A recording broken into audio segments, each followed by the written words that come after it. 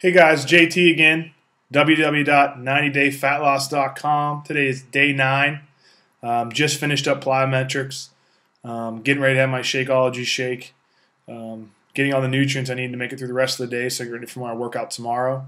Again, if you guys have been watching the blogs or watching my videos and checking out the blog, let me know what you think and let me know some of your comments. I know there's some experienced people who've kind of made it through P90X who have been looking at these videos and commenting on the blog. I really appreciate that.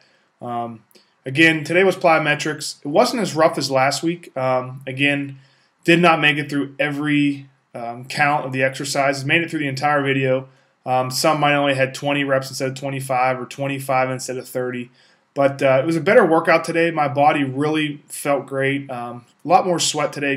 I think I really got deeper into it, and my body's able to go harder and longer fighting through these workouts.